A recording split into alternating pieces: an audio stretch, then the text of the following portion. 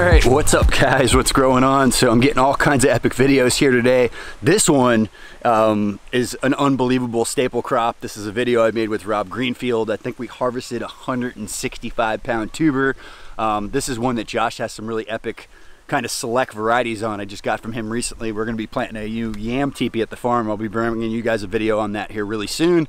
But what I think is awesome about the videos we're getting here with Josh today, not only are we harvesting these and talking about propagation and how we started these, we're going to be finishing the process in the kitchen with his wife Emily. So really epic stuff going on here today. Hold tight.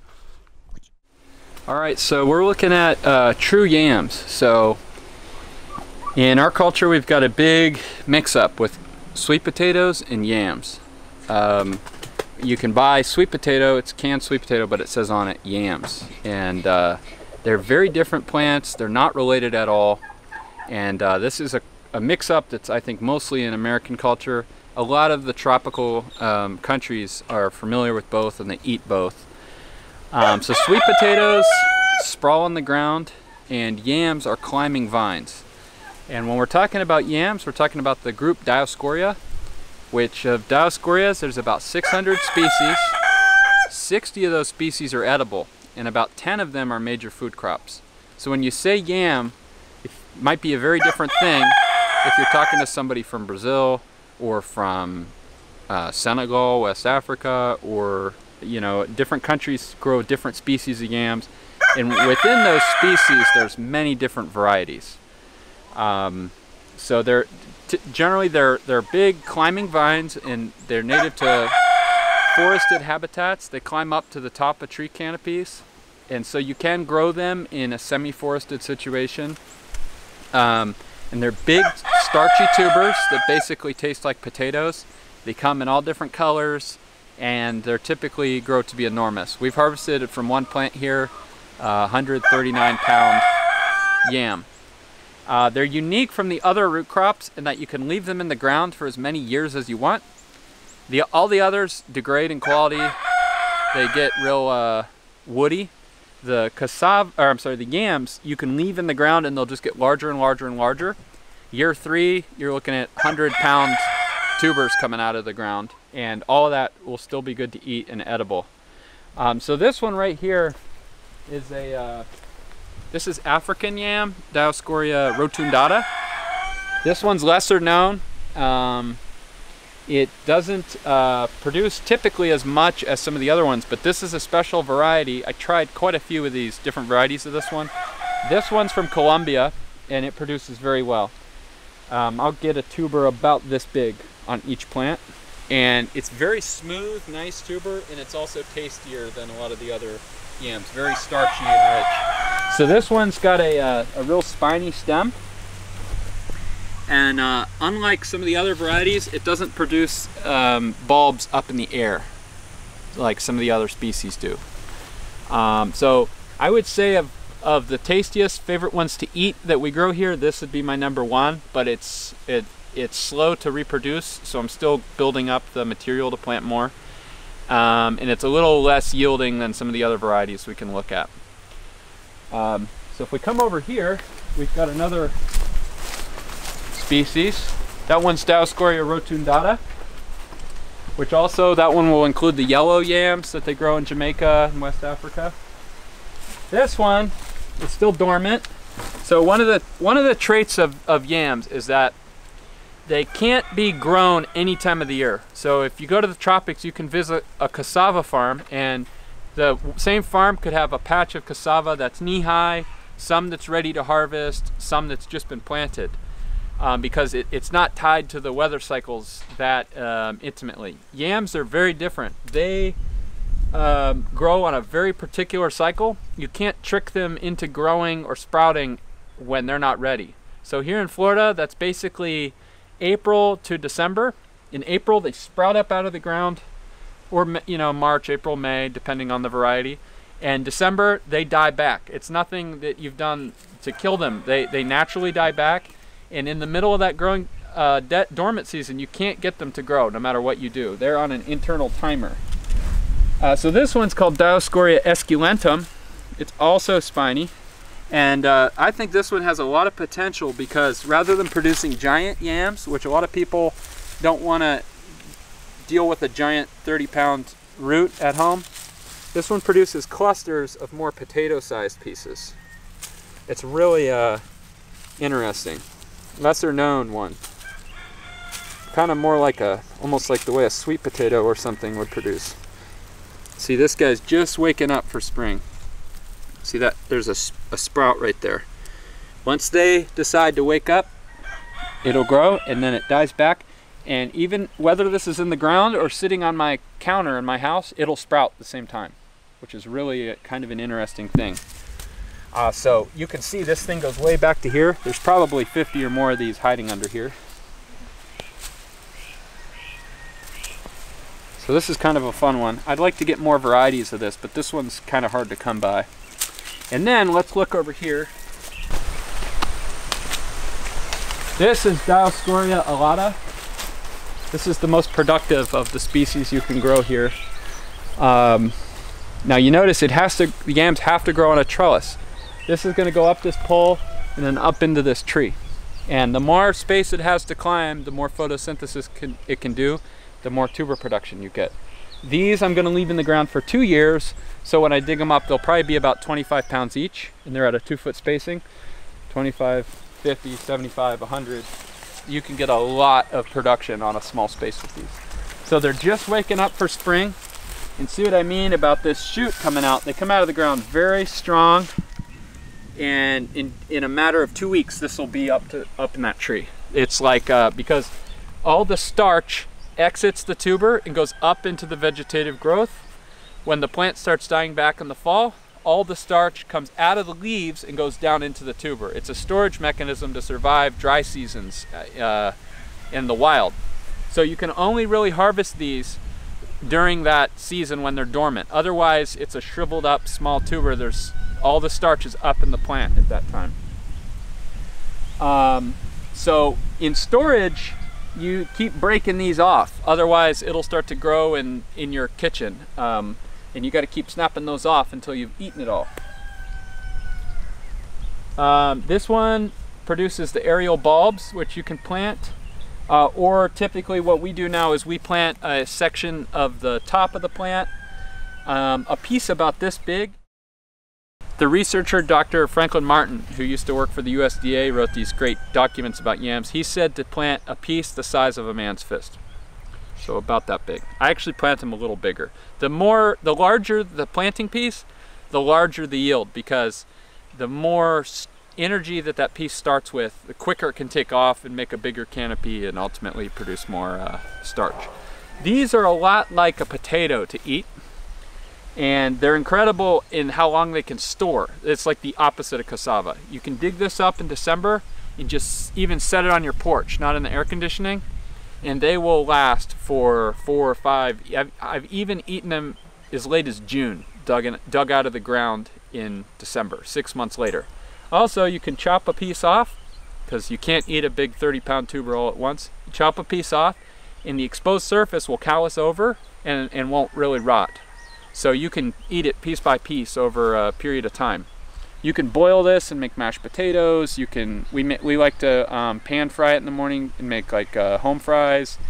You can do basically anything you would do with a potato. And this, after cassava is probably our most easy to grow #1 productive root crop in Florida. The yams are #2. The thing that makes them a bit of a challenge is you have to grow them on a trellis, which is why around the world where they grow yams, it's losing ground to cassava, because farmers have to put in so much work to build these trellises that they prefer to just grow cassava because you can just stab it in the ground and be done. There's a great documentary people could check out called Our Roots. If you search Our Roots Vanuatu, like the country, on YouTube, there's this great documentary all about yams and other root crops in Vanuatu. And there's a great book called Gardens of Oceania that talks a lot about yams. There's a whole number of great books, and this is a whole world you can delve into because there's so many varieties of yams. They're really kind of an addictive thing to collect and grow.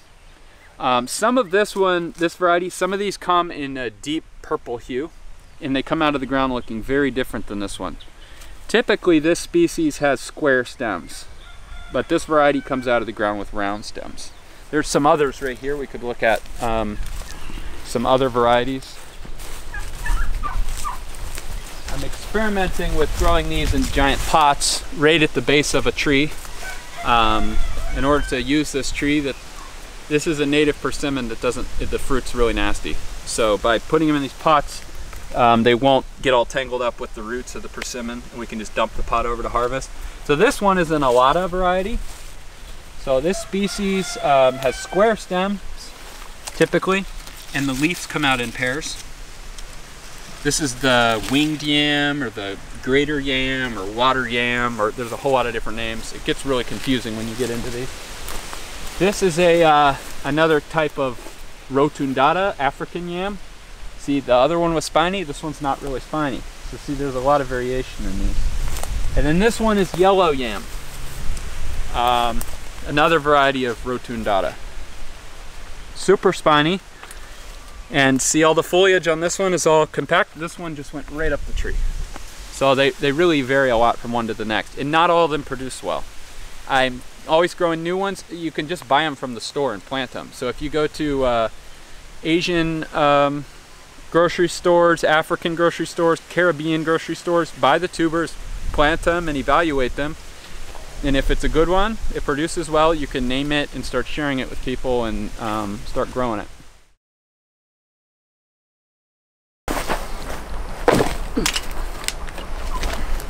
Alright, so here's some yams that were harvested a few weeks ago. They've just been sitting on my porch. They totally will stay good, kept like that, which is really cool. I would say this is a nice size yield here. Any bigger than this, they get hard to dig out of the ground. This guy's probably like 8 pounds or something. These are actually the same variety, but you can get all these different shapes. I'm after yams that are very smooth and easy to peel, because these get to be a bit of an annoyance in the kitchen. But you can see here, they're very beautiful white flesh, and you'll see here, if I do this, it's real slimy, but that completely goes away when it's cooked. If there's still slime after you've cooked it, it's not fully cooked. When it's fully cooked, it'll be just like a potato. All that slime disappears. So in terms of a good planting piece, this would be one right here. So we've already eaten this yam. This was probably a nice big one. And that's mostly healed up, so it's not rotting too bad.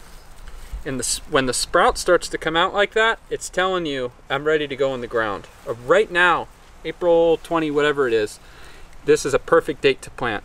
So I would put this just under the ground. I might even put it kind of a little bit cockeyed like that, and just cover that sprout with soil. And in just a week, you'll see that coming up out of the ground and starting to take off. These white ones, we think taste a lot better than the purple ones. The purple ones are more productive, but I think there's less starch in them, so I think it's a trade-off. There's a lot more water content in them, so they're swollen up. They're not necessarily more productive when it comes to food value. So yeah, I mean, this is like a nice 50-pound bin here. You can easily produce this much yam. They're really one of the best staple foods you can grow in Florida. They have this advantage of being able to store forever. So for about half the year, you can be eating on these, and we don't need to be trucking in potatoes from across the world.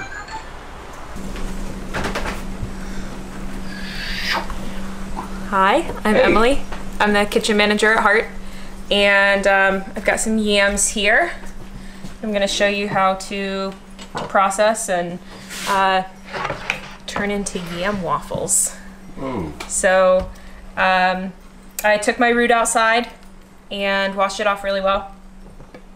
You want to find where the growing point is, and we cut off a big chunk so that we can replant it. Pretty big size piece, like a fist size or bigger.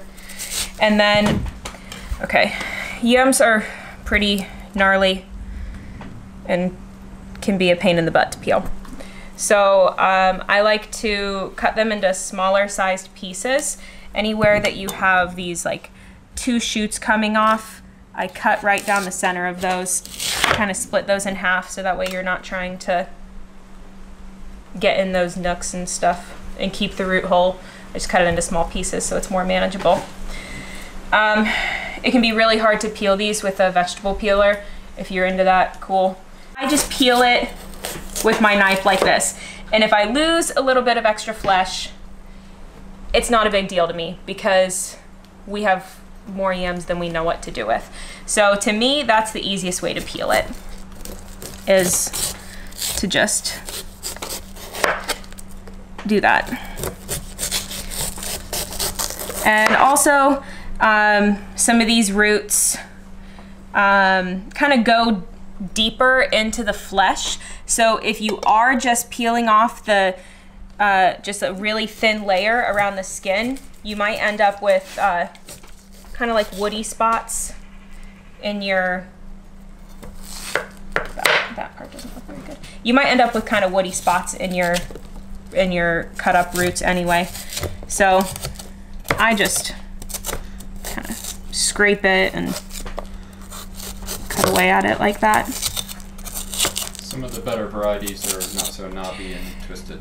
Yeah, I mean the best bet is to find a variety that grows nice and smooth and straight and doesn't have all of these little roots, and that's definitely ideal.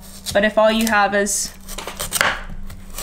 these more gnarly ones, then I value the easiness of just kind of roughly doing this rather than trying to be really tedious. To me, it's not worth the little bit of root that you save. If I try to be super tedious and not waste any of the flesh, I'm not gonna eat yams.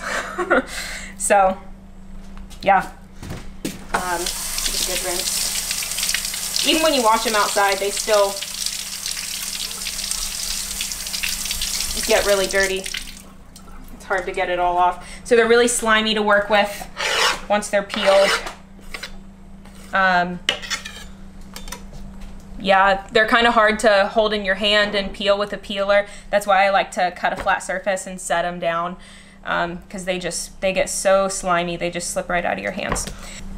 From there, you can dice them up and boil them and in a soup or something. You can make mashed yams just like mashed potatoes. Pretty much anything you can do with a potato, you can do with this. If you don't, some yams are slimier than others. So I've had issues with the purple yam, basically no matter how I cook them, but purple ube yam that's vibrant purple and really pretty, but to me, they're just always slimy. And I don't love that slime. So for me, the purple yam I mostly just use for sweets and desserts and kind of the more traditional Filipino ube dishes and stuff like that. But with the white yams, if you're wanting to eat them as a staple crop, yeah, I recommend other yams other than the ube. Unless you're gonna turn it into flour, a lot of people do that. But I recently started doing something that's a little non-traditional, less like a potato. I started turning them into waffles. So here I have two different batters that I've mixed up. This one is pureed yam. You can see it turned brown from oxidation. They tend to brown really easily. Different varieties brown at different rates. This happened to brown very quickly. So whisk. What did you mix in? This is just baking powder and an egg, and you could add mashed banana or sugar sweetener or whatever if you want. So this would be more like a traditional waffle. I cubed up the yams and put them in my blender raw and blended it into this paste. So I have a pretty high powered blender. I have a Vitamix, and so it blends up really smooth, and I have to add almost no liquid to it. I haven't done it yet with a lower powered blender, so that would be something you'd have to experiment with. I don't know, you might have to add a little more liquid, but I'm sure it would work fine. It's very hot.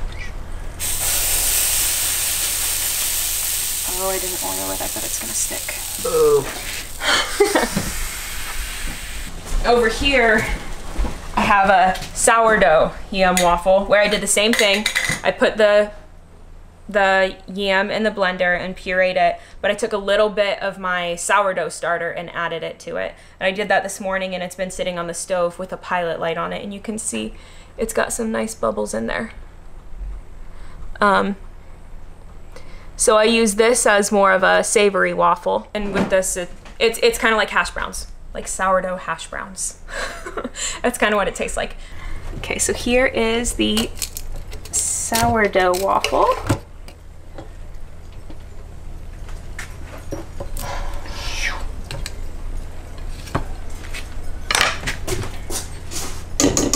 And we're gonna make a third one.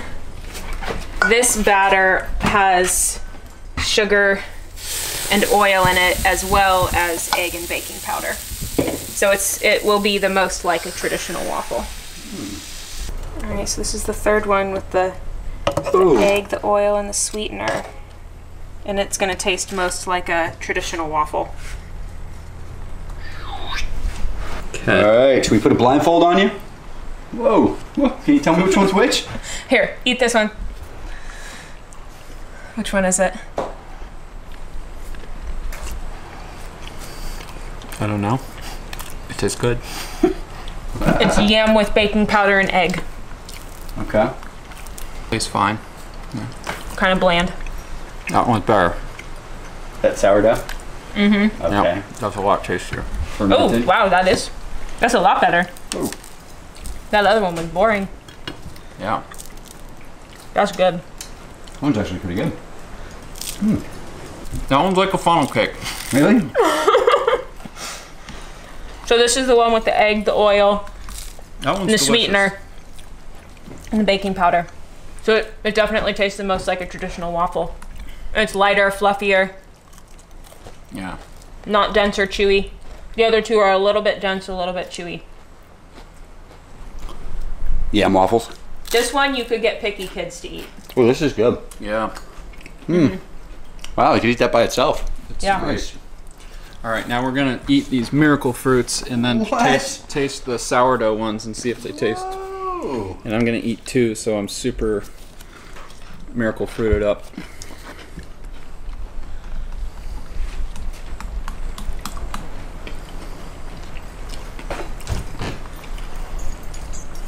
We do a second one. I got you, yeah. Flavor tripping on Yam-Waffles. I like it. Okay.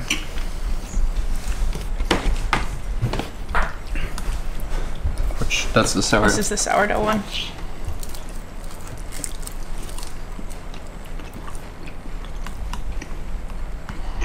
It doesn't taste as good. Yeah. No, that didn't work. What the heck? It's not as good, really? No, it just tastes like the You're right. You one. don't taste the fermentation. You don't taste the sourness at all. All right, how's the funnel cake? Still tastes like funnel cake. No difference there either? Yeah, it's sweeter.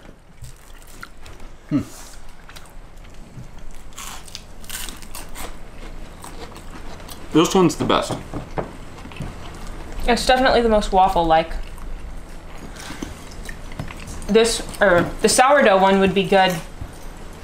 Almost like sandwich bread. Nice. Winning. Yeah. Oh, good job, Emily. Whoa, so Yam-WOW. This is another exciting crop to grow here in Florida, another one that thrives on neglect. Like I mentioned in the last video, Josh now has a blog. He's writing about these crops that he's experimenting with. Definitely come out here to Hart and check them out. They have a nursery here on site. I hope you guys enjoyed this video. If you did, be sure to hit that like button. Most importantly, pound dirt.